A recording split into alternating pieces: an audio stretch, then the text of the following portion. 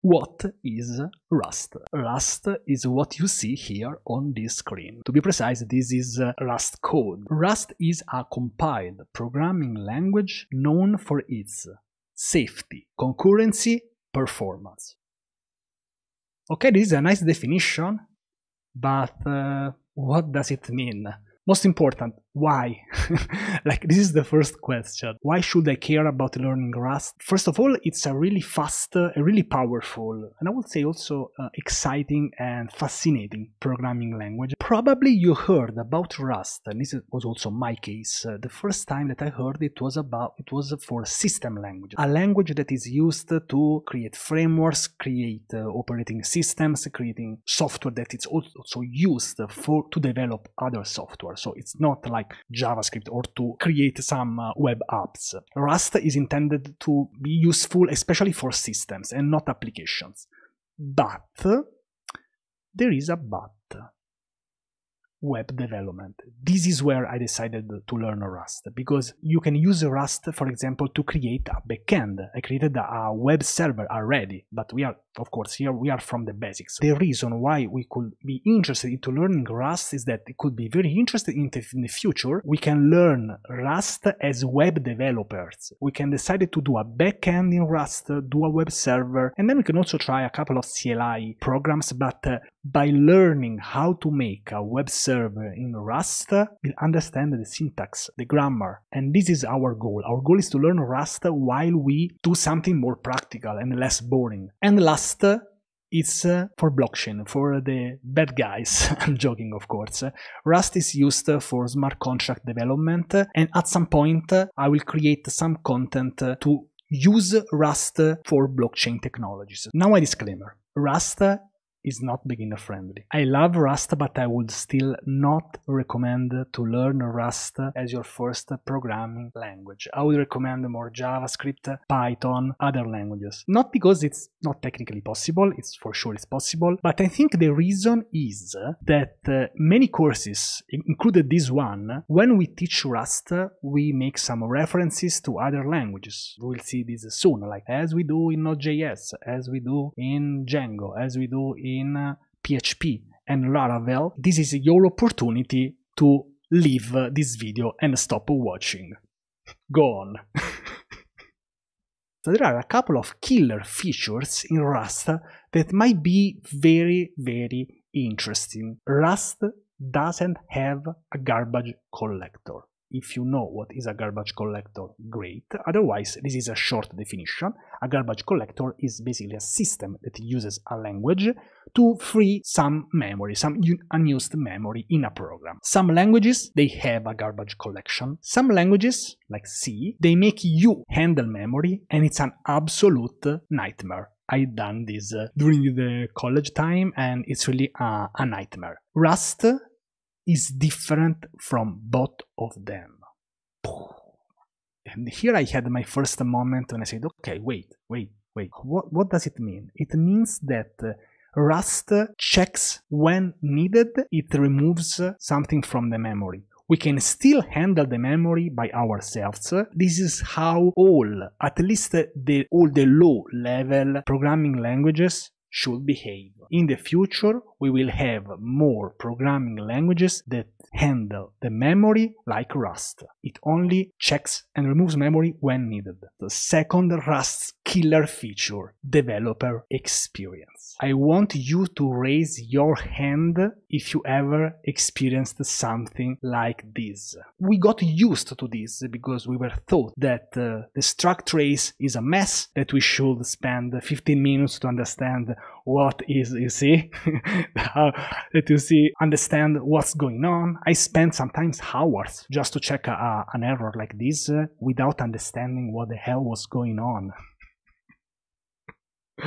Rust compiler is mind-blowing. It's, I would say, game-changing. Once you understand how Rust compiler works, it's so good that you'll probably never go back again. Cargo is Rust package manager, similar to NPM for Node.js, pip for Python, Composer for PHP. And if you go on https://crates.io, you have a very similar experience. In this lesson, we will do installation, hello world with rustc, so with the Rust compiler, which is something that we'll do only this time. Then we'll do a hello world using cargo, and then we'll see the difference between how we can do a dev, a debug, and release build. I want really to focus on the process. We are here at the basics, at the core fundamentals of Rust and how it does work. Don't skip the next part, otherwise when we'll do some lessons later, you might get lost and not understand what's going on, why are we doing cargo new, cargo build. I will not repeat this every time, of course. So we are doing something to learn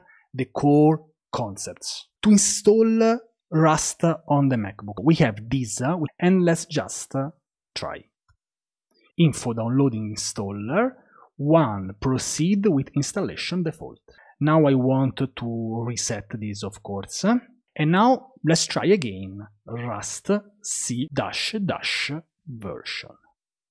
And we have Rust installed on our MacBook. I want to show you a couple of more commands. One is rustup update. Of course, this will be super fast, but you can use it to update to the latest version of Rust. Something interesting is rustup docs.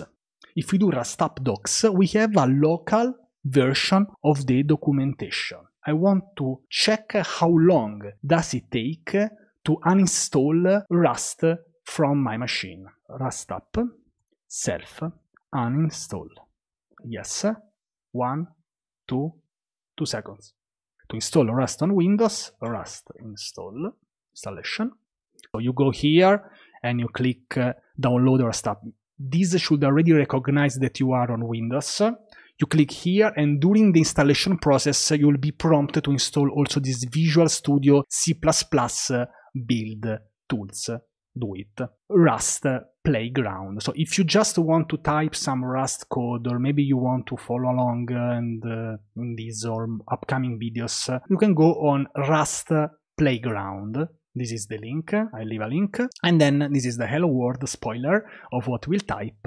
And you can see here the standard output. I want to make an example of a hello world from scratch, and then we'll use cargo. Pay attention here because we will do a couple of important steps that we are not going to repeat for the whole course. I am in any folder and I do code dot, or you can open this, of course, with any IDE you want. Let's create a single file. Touch main.rs.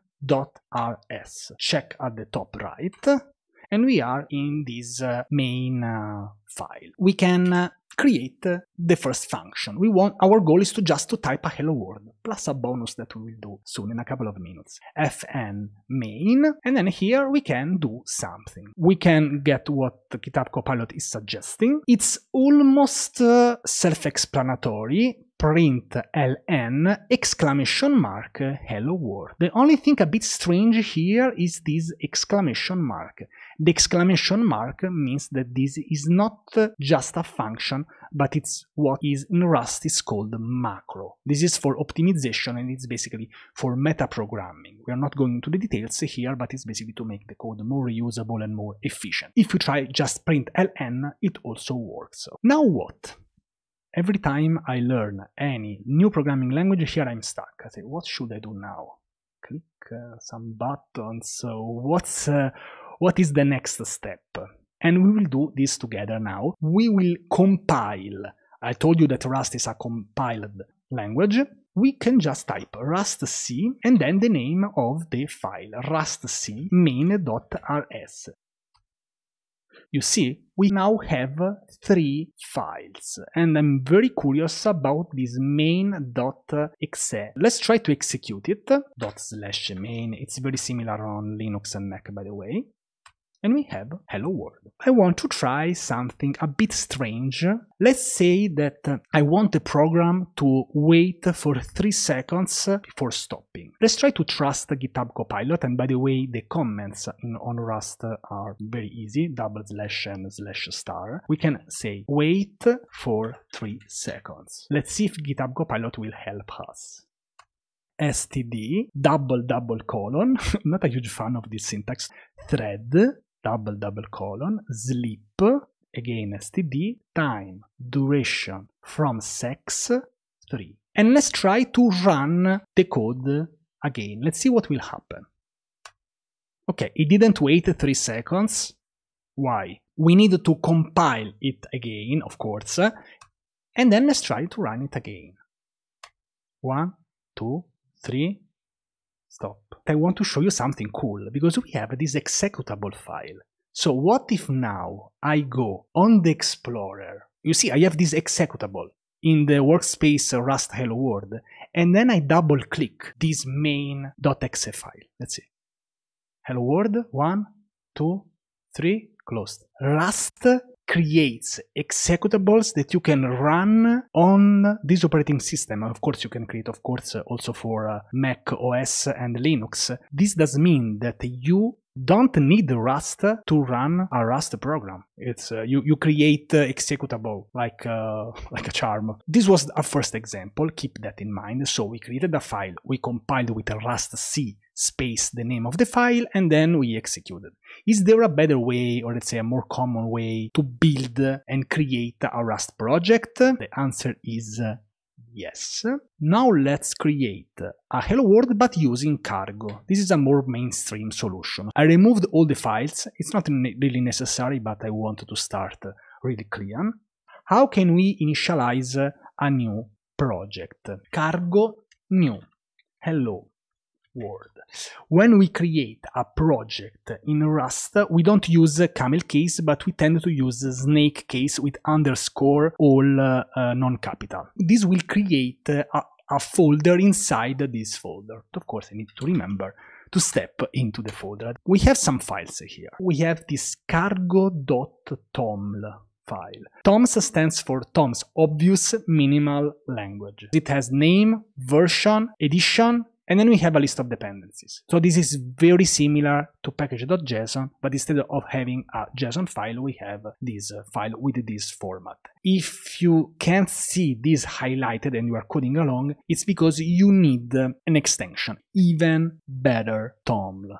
We have a .gitignore file, and you can also see if we type git status that this initialized a Git repository. And now this src folder. Let's see what is inside this src folder. Click just a file called main.rs. It's a simple fn main println hello world. I love this. I think this project initialization is perfect because we have a single file for dependencies, a git ignore file with initializing the Git repository, a source folder that will contain all the source code so we can keep the readme and Docker files and everything else outside, with a single file with a single function that we can test.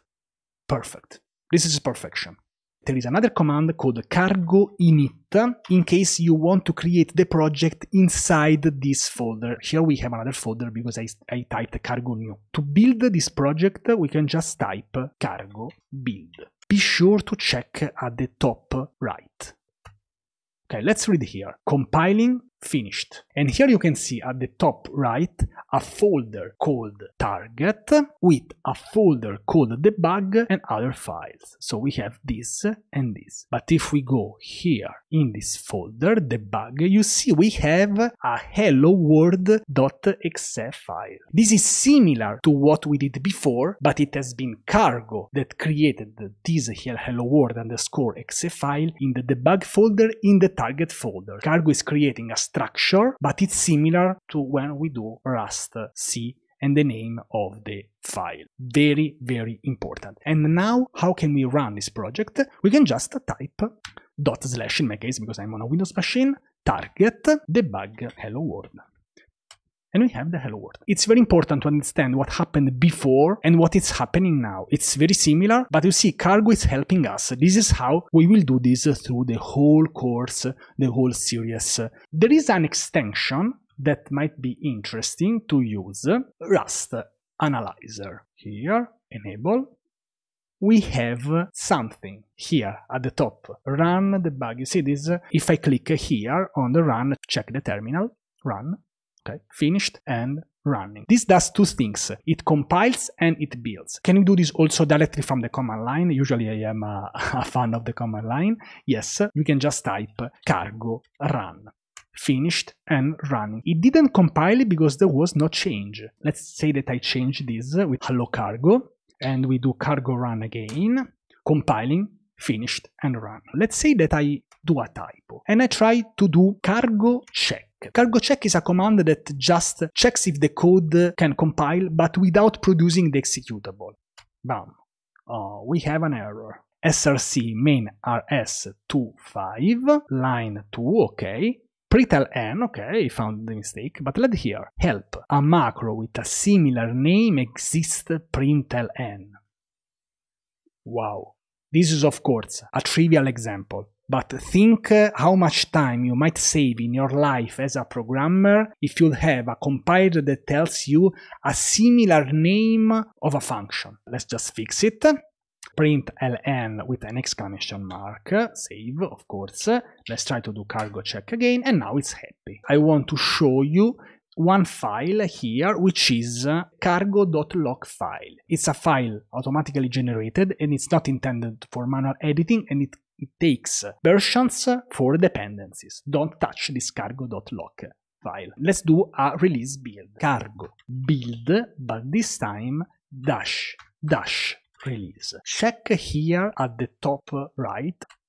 Compiled, finished, and we have a hello world.exe file, but it's inside this release folder. Now we can type target release hello world, hello cargo, because we changed this to cargo. And this is the end of the first explanation and hello world for Rust. What did we do in this short lesson? 1. How to install Rust on Linux, Mac, and Windows, a hello world using the Rust compiler called rustc to compile a single file in a single executable file, and then we used cargo to initialize, compile, run a Rust program. We also checked 2 extensions, even better toml and Rust analyzer. We also tried cargo check, which is a command to check if a Rust program has some errors, but without producing the executable. And last, how to use cargo build --release to create a production-ready executable.